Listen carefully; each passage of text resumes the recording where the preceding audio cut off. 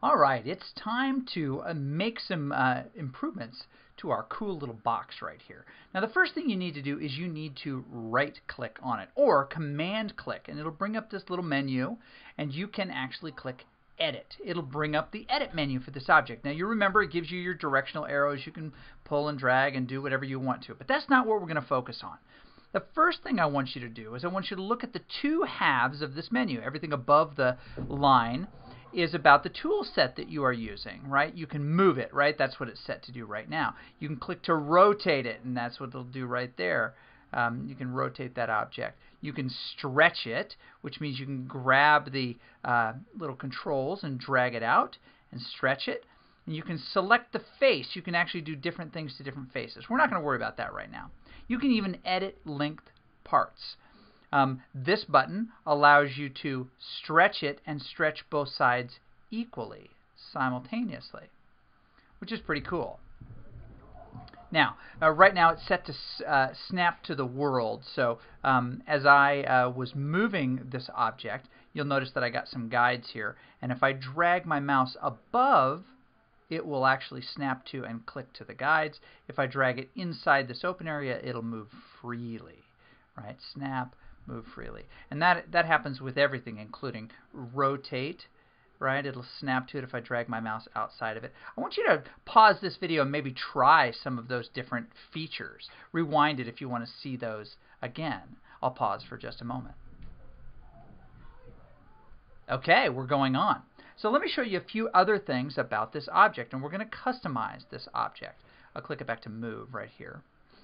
These buttons up here are valuable, but they're really not necessary for what we're going to do right now. First of all, you can name this object. As I showed you last time, you can add a description. You can decide what the primary function of this object is when you touch it, right? You can either touch on it, you can sit on the object. The object, when you click it, sorry, this is click function. When you click it, it's a touch. When you click it, it's a sit on this object. When you touch it, it's a buy this object, pay this object money, open it, or zoom in on it. We're going to try a couple of different ones of these. First, we're going to click sit. We're going to make this object's primary state a sit.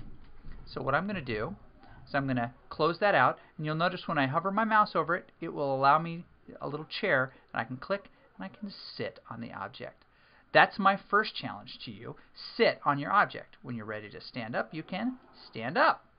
Then I'm going to right click on this object again, or command click. I'm going to zoom in just a hair here.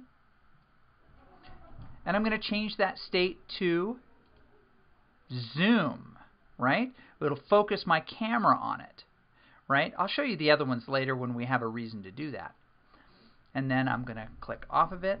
You'll notice I put my mouse over it, and I can click on it, and it will focus its zoom on it. Not necessary for anything we're doing today, really, but I just wanted to show you it's there. I'm going to actually put it back to its touch state. Now, you can make this object for sale, and people can give you money for it. You can allow it to be shown in the search. And these are the rules, important rules, for what other people can do with this object. You can allow anyone to move your object. You can now allow anyone to copy. And if you sell it or give it away, you can sell it for $0. And people can buy it for $0. They can modify it or copy it if it's a complex object. Not necessary for what you're doing, but those are the basic behaviors of an object, and I want you to play and change these. Sit on it, try zooming in on the object. You can even try the buy object if you want. You can't hardly screw this up. It's just a box.